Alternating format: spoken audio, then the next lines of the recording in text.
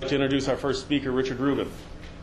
Richard has been active for 6 years in a support group for younger spouses of people with dementia. His wife, Rebecca Barnard, was diagnosed with dementia in 2006 at the age of 53. Richard is going to tell the story of his wife and how he has cared for her. Richard?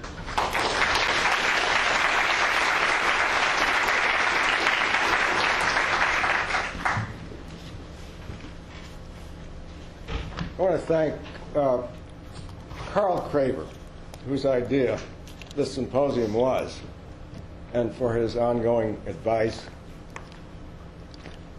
and Jeff Dower, who introduced the program, for all his work in organizing the symposium, Kimberly Mount, the PNP administrative assistant, and also Ron Mallon, the director of the PNP program, who made the funding for this possible, and also the other speakers whose presentations I look forward to. And I'll have more acknowledgments at the end. This photograph, which suggests a mind starting to come apart, is a self-portrait taken and hand reworked by my wife, Rebecca Barnard, around 1992, about 12 years before the signs began to appear that showed that her mind actually was coming apart. Sometime last fall, 2000, Beck looked at me, and in a rare moment of obvious recognition, her eyes caught mine, and she said, "Sad, sad, sad."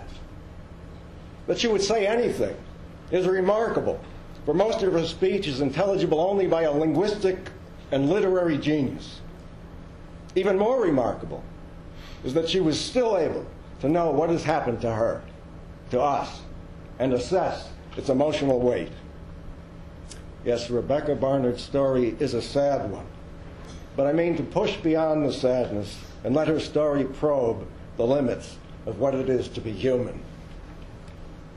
More than half a century ago, here is the little girl then known as Becky Barnard at the age of 5 or 6. Here's Becky at 23. By this time, she had graduated from Washington University with a BA in music. She was working for the music department and studying for a master's degree in English. I met her 4 years earlier, in 1972. She was 19. Here she is at the age of 40. By then, she was going by Beck. Like me, she ended up in information technology as a way to earn a living. But it was not her driving passion. She became a serious fine art photographer. This photo, which she took of herself, shows her determination and sense of who she was. Here are some of her other pictures. When she was shooting, she did not want anyone nearby.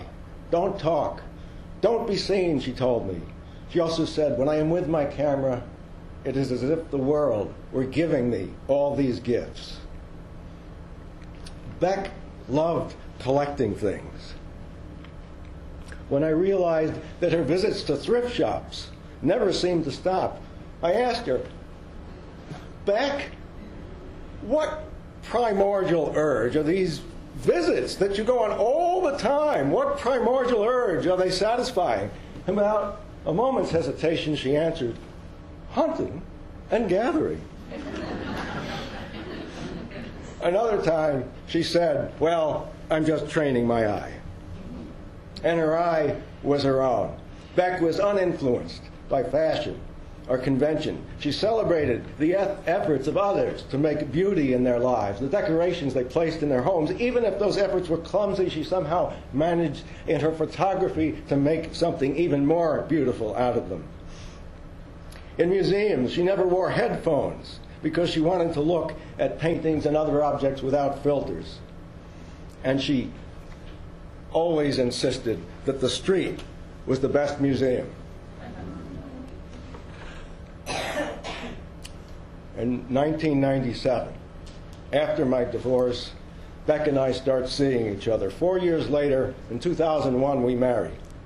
The next year, 2002, we are both out of work, and Beck moves in with me. She lost her job in the first mass layoff in A.G. Edwards' history. She had worked there 11 years. I suspect part of the reason was her incipient dementia.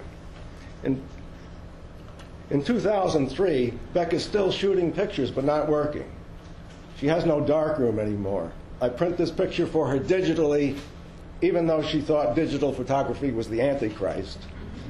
And it wins a contest at the Missouri Botanical Gardens. The urge to take pictures continues for some time into her illness. Late in February 2008, Beck and I stay with her Uncle Angus in Sacramento, California. Beck always has her camera with her. She knows that she has a show coming up in May. Maryville University gave her a retrospective of 20 years of her work. But back in California, 2008, in February of that year, her sense of space is puzzling. If you draw 2 points on a piece of paper and ask her to guess where the midpoint is, she has no idea. Her concept of geographic relations, San Francisco to Berkeley, Berkeley to Oakland, is almost non-existent. Yet she composes photos with deliberate. Oops, got it back up one.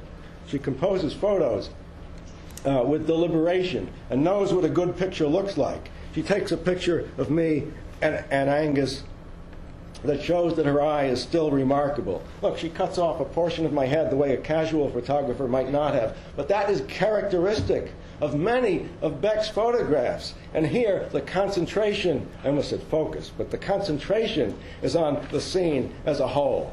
In 2004, Beck still has no work. She doesn't seem to have it together even to apply for a job. I think she is depressed. She says it's hormonal, the effects of menopause. We go to therapy together. In the spring of 2005, Beck sees my father on the stairs in my mother's house on Long Island. It is during a reception following his memorial service. He has been dead 3 months. By summer's end, she repeatedly forgets to close car doors. In the fall, she is sitting next to the coffee pot. Our friend Dwight and I are drinking coffee. I ask her to refill my cup. She asks several times, "Which is your cup?" and then pours it in the wrong one. She parks her car at an angle in the garage so that I have to repark it to get my own in. At the end of the year in New York, she gets on the wrong commuter train. I pick her up at another station, drive back to the station where we left the car for her. She doesn't return to the house when I do. I call her cell phone. "Where are you?" I ask. "I don't know." She's crying. "Beck, is there a street sign?" "Beck, is there a street sign?" Yes. What does it say? What's the sign say, Beck?" "Dead end." 3 months later, Dr. A, a gastroenterologist, has sent Beck to the Washington University Memory Diagnostic Center, where she sees Dr. B, a neurologist, on her 53rd birthday, the 6th of April, 2006. The diagnosis is severe cognitive loss of undetermined origin. He orders her not to drive.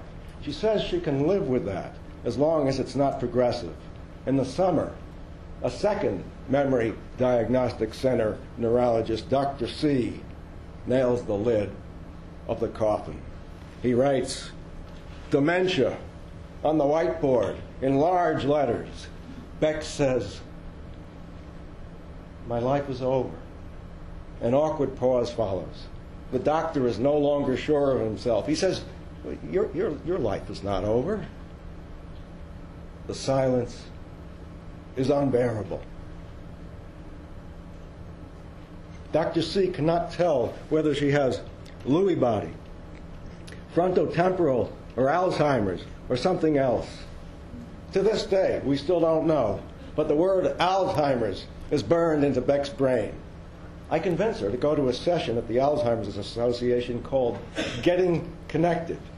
The nurse running it makes a point of emphasizing that Alzheimer's is a fatal disease for which there is no cure.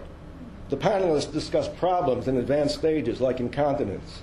In the car, afterwards, Beck starts to scream. They are the loudest I've ever heard. she would drown out Niagara Falls. No, her screams would suspend the falls in midair as though time had stopped. I have Alzheimer's. I have Alzheimer's. Oh, God, why didn't you tell me? Oh, God, what will I do? What will I do? Why didn't you tell me? Why didn't you tell me? Time suspended itself, unsuspended itself, and half an hour later, in the food court in the Galleria, Beck says, rather calmly, I guess that was my first primal scream. You know, not sure why I was screaming. I already knew I had Alzheimer's. For more than 2 years, Beck is at home, but becomes more and more dependent. By the end of 2007, she needs help dressing, bathing, and even using the toilet. We go to Baltimore for a philosophy conference, and there's Beck at the Baltimore Art Museum. We attend a session on cognitive loss and ethics. A young professor presents a case like that of a woman faithful to her husband all her life, who starts an affair with a man in her nursing home. Very common, happens in the home where Beck is now, the Riverview. So the question is, should she be stopped? She's been faithful to her husband all her life. The speaker asks it this way: should you honor the wishes of a person in the early stages of dementia after she ceases to be a person? Beck whispers to me. She doesn't know what she's talking about, and then asks to go to the bathroom, her way of saying, get me out of here. During the discussion, the audience members are polite. They refrain from raising the specter of the Nazis or the Ku Klux Klan, but the outrage is palpable. One man says that people with profound cognitive loss deserve to be called persons in honor of the capacities they once had, even if they can no longer do anything. And I'd suggest that there's a lot more to it than that. I learned later, to my dismay, that this pernicious use of the word person is frequent in current American philosophic discourse. A year later, Beck has twice been in hospital psychiatric units. The doctors have tried numerous powerful antipsychotic medications and electroconvulsive shock therapy. I am struggling to keep her at home. Once she asked me if there was, about a year before this, she'd asked me, is there something wrong with me? And I told her, nothing that will make me go away from you. And now she resists. I'm trying to keep her at home, and she's resisting taking her medications. She thinks of them as a sign that there is something terribly wrong with her. In desperation, I hold her head in my arms and try to force the medicine into her mouth. She backs away from me, strikes her head on a wall phone, which crashes to the floor. She holds her injured head and wails, "Oh, sweetie, oh, sweetie, I'm just a person. I'm just a person." And then she walks into the living room and says, "Oh, sweetie, oh, sweetie, I'm in a mad place." Beck's assertion of her own humanity was a rebuke, not just to the philosopher, but to me as well. I was stunned at what the disease had led me to do. And it is also a rebuke to anyone who turns away and won't look at her as she is, especially professionals who should know better. Who should know better, but let her condition prevent them from seeing her. When Dr. B, the first neurologist, ordered a 4-hour battery of psychometric tests, Beck sat in the psychologist's office afterwards, visibly distressed by how much she could no longer do. She couldn't, for example, draw a clock and put the numbers in it. In fact, they all went to one side and not in the right order. The psychologist talked to me as if Beck were not there. Remember the second neurologist? The one who did not quite know what to say when Beck said her life was over, except to tell her she was wrong? Now, I recognize that letting someone know that he or she has a dreadful, incurable disease may be the hardest thing a physician has to do. But nevertheless, he let his professional demeanor stop him from offering her sympathy. Now, I know that Beck has received good care, often superb care, from dedicated doctors, nurses, therapists, aides, volunteers, many of whom perform their jobs not just with skill, patience, and determination, but also with obvious love. Our next speaker, Peggy Swabo, was able to calm Beck down at a moment of the highest anxiety just by knowing how to touch her. No aide or nurse who is committed to her work with dementia patients or his work would ever question whether those he or she assists every day, eating, walking, washing, taking medicine, toileting, overcoming fear, are people. Yet sometimes the disease seems to overwhelm supposedly more sophisticated professionals because there is nothing they can really do. So they fall back on old habits of thought. In mid-August 2008, Beck's precipitous decline began with an especially difficult weekend. At times she was inconsolable, and I became convinced she needed medical attention. At night, I tried to go to bed. Beck stayed up. She wandered from room to room, bellowing and crying, "I have to leave. I have to get out of here. I want to go home. Somebody help me." She ended up downstairs, sprawled across the bed of her mother, who was visiting. She told her mother, "I tried to make it work. I tried, but I can't anymore. Richard needs somebody else."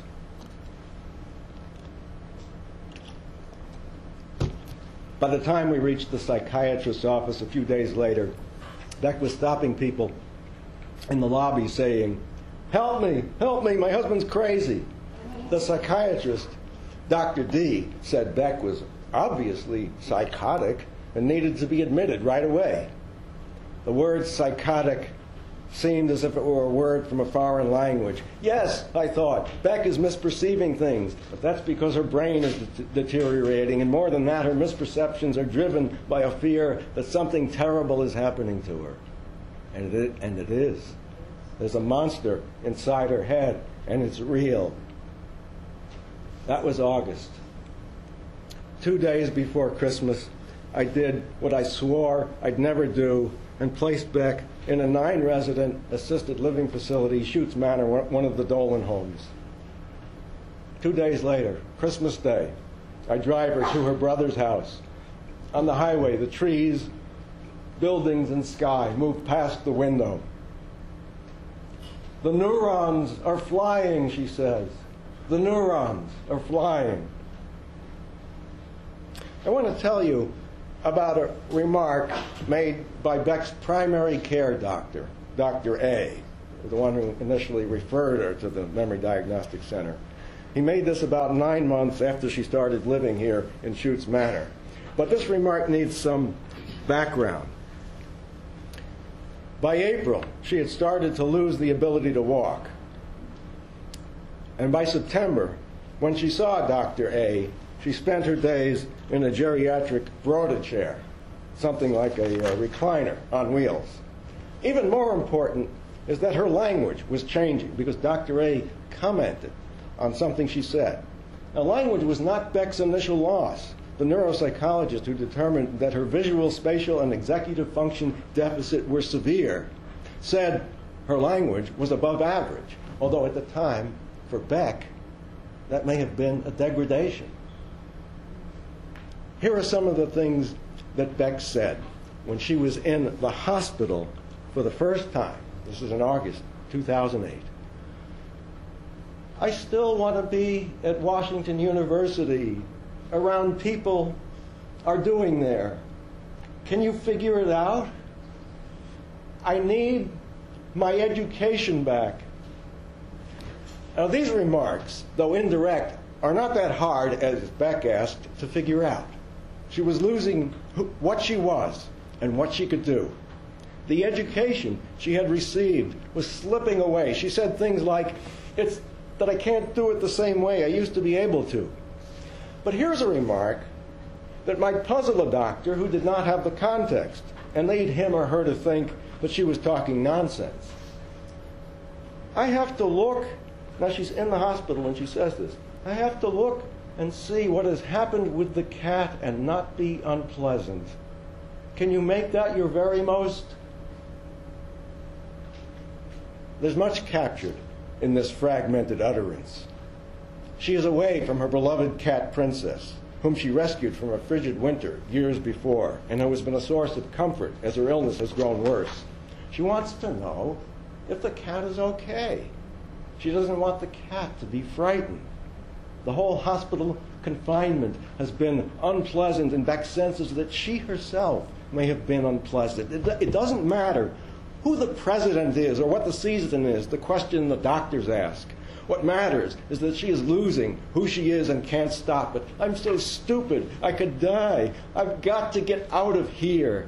Here is where her mind is. Her image of herself is as a smart person. I'm going to die. I'm dying. Doctor, doctor, please help me.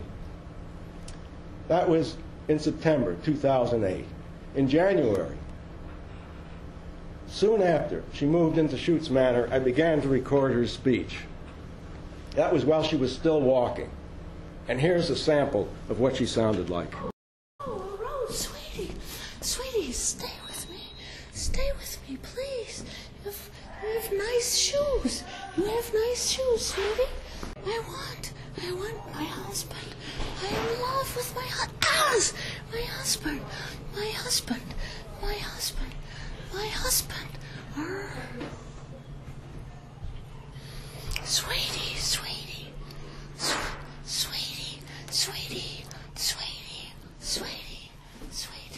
Sweetie, I just tip you.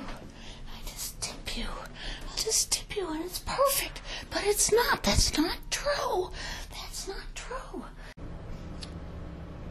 By the time we get to Dr. A, the following September, Beck is no longer walking, and her speech is even more fragmented. Dr. A listens to her talk with utter amazement. It's astounding, he says, what can happen when the brain stops working as it should. Oh, okay, I say. But watch this. I turn to Beck and ask, Beck, do you like me? Like you? Like you? Richard, I love you.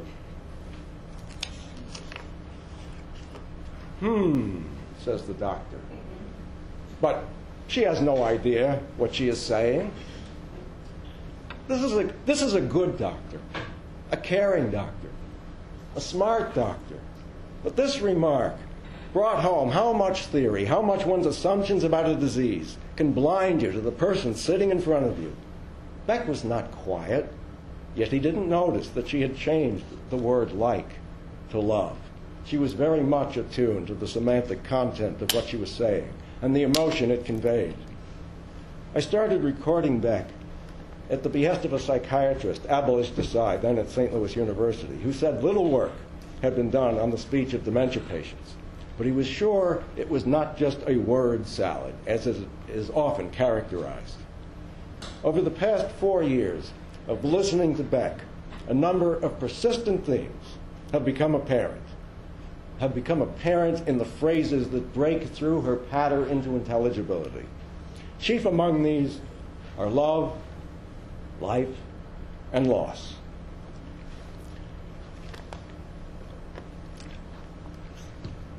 About a month after the doctor said she had no idea what she was saying in the fall of 2009, Beck turns to me and says, Richie, she never called me that before, Richie, I was life. In January, a few months later, I catch her on video. It's a crude video. Well, I'm going to let her say it for me, and I've thought a long time about showing this in public, but in the context of this talk, it makes sense.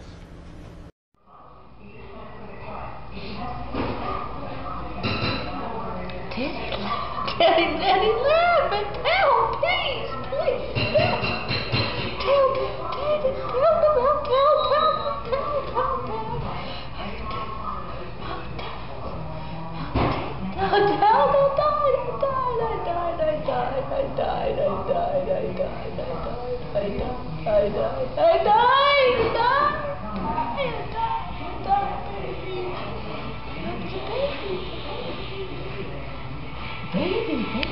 Baby, help.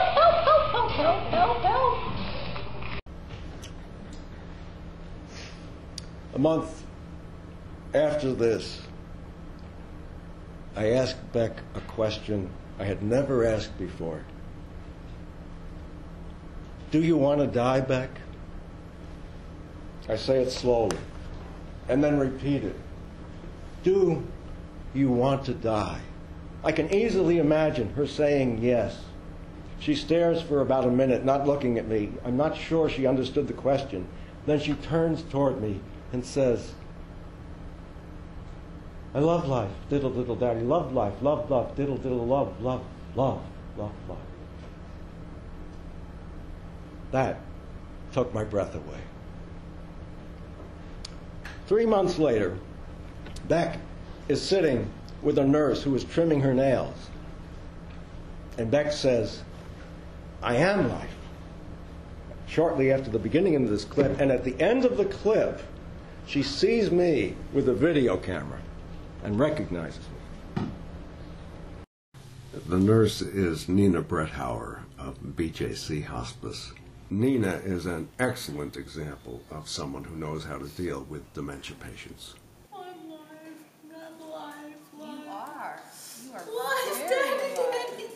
Daddy, laugh, Dad. Beck seems amazed to find herself still alive. I still laugh. No. Daddy, what's it? Hold. You got a strong grip there, lady. Do you know that? What? I said you've got a strong grip. What's Okay? Okay. You can hold on really tight. Daddy, I love you. Yeah. 2.5 years later, last October, Beck is with a physical therapist who is using a stand-up frame to place her in an upright position. The therapist is Chris Pettit. How's that? Chris is another professional who knows how to look past the distress and the loss. I'm going to go up a little bit higher. I'm going to go all the way straight. The stand-up frame provokes some vocal energy on Beck's part. But her speech is less fluid and coherent than in the previous video. It's even harder to form words, and yet her impulse to say something is unremitting. Then she glimpses me. Did you see who's here today? Hey, Beck.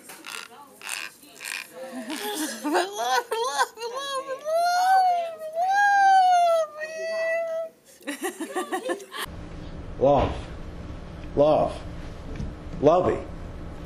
The same idea as the prior video, but with fewer, more strained, and even more desperate words. A year ago, my grandson, who will be 3 in July, was at about the same language level as Beck was then. But there's a big difference. Beck is not a toddler discovering the magic of language, struggling to find words she hasn't quite mastered, but someone who remembers what it was like to express herself clearly. Not that she can recall any specific instance of doing it, but she feels it deep inside and finds it painfully hard to formulate the ideas that her inner urges promote. As Beck continued her long, slow decline, now that she was in the nursing home, it slowed down, a guardian angel arrived. Shortly after Beck started living at her current nursing home, the Riverview, A woman in her 90s named Willie Ethel Brantley began dining at the table next to Beck's. She and I started talking, and I introduced her to Beck. "Hello, Beck," she said, leaning from her own standard wheelchair into Beck's large Broda chair. "Well, Beck doesn't say much," I explained, "but if you talk to her, she'll know you're there, and she'll hold on to you. She's quite strong. So maybe from time to time you can talk to Beck and hold her hand." So Miss Brantley said, "Oh, I knew God put me here for a reason." And since then, she has talked to Beck 2 or 3 times a day, every day. She knows how to be soothing and insistent at the same time. And here's an example of Miss Brantley persuading Beck to sit up straight. And the noise you'll hear is Beck's teeth grinding. In your chair like a nice little chair. See, you are intelligent and you know what to do. Nobody don't have to help you.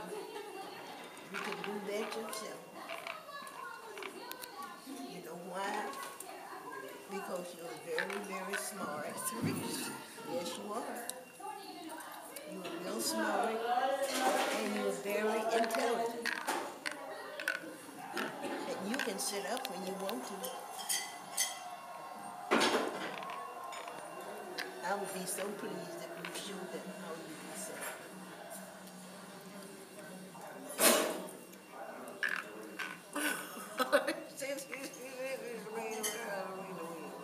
That was good, Beck. It was good. That was nice. That was just beautiful. I told you you could do it.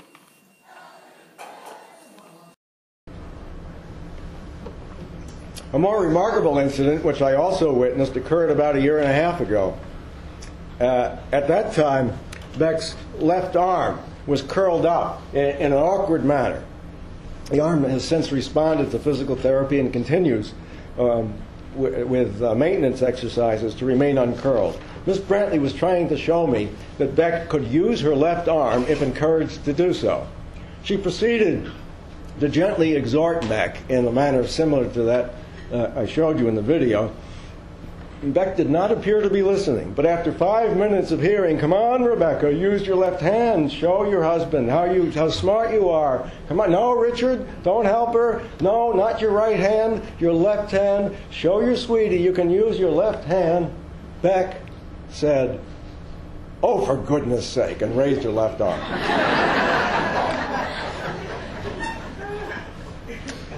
Miss Brantley had a stroke almost 60 years ago, in her 30s, from which it took her 3 years to recover. "I know what it is like," she says, "to want to say something and not be able to." Now, she is convinced that Beck will get better, that she will walk and talk and take pictures again. Beck's mother, who is here with us today and visits Beck 3 times a week, have tried to tell Willie Brantley that Beck is not going to get better. Her reply is, "You're not talking to the doctor I'm talking to." Now, I don't share Miss Brantley's religious optimism, nor her vocabulary, but she doesn't appear to hold that against me.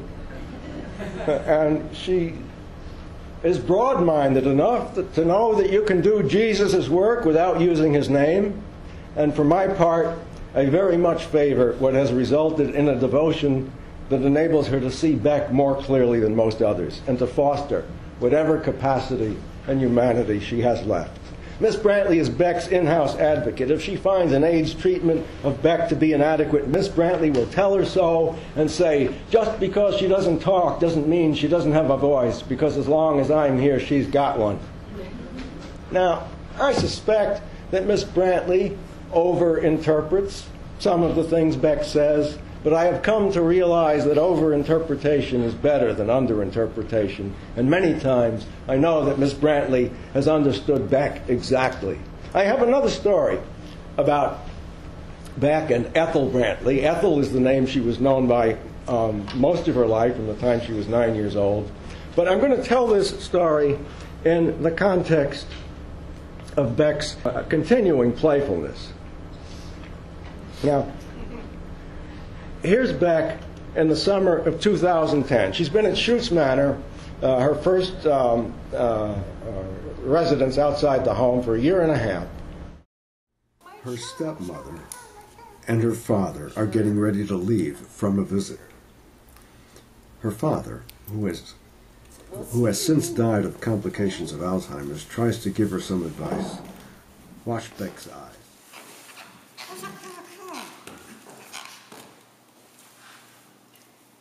Be a good girl.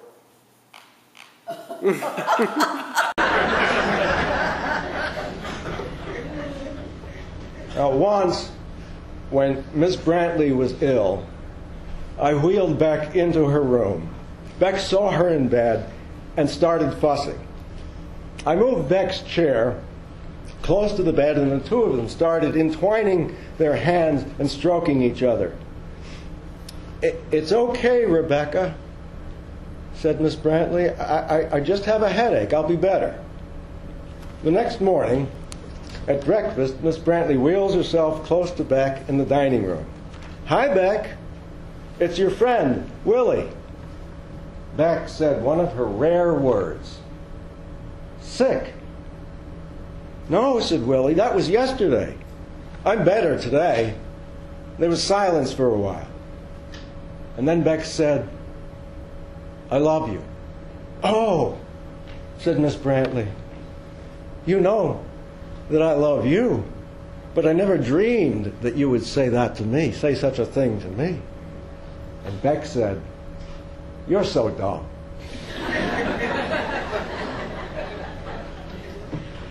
I want to conclude with Beck, not as she is now, but as she was during the first year after her diagnosis, when I thought I was living in a Marx Brothers movie, when uncanny associations emerged from her with such spontaneous fluidity as to leave me dumbstruck. Beck stands outside the bathroom with her underwear and silk leggings down below her knees. She complains that she's having trouble getting them off. So, well, try sitting down, I say. There's no place to sit. Well, we're right outside the bathroom. I said, what about the toilet? It's a toilet. Oh, I shrug. I realize that there's no point in arguing, so I go to another room, bring a chair back, place it in front of her, and say, "Sit!" Beck holds her arms up and goes, "Woof, woof." Oh, I apologize. Perhaps my lady would prefer to sit in this chair that I have brought her. "That's your ladyship," she said, "and it will come in soon."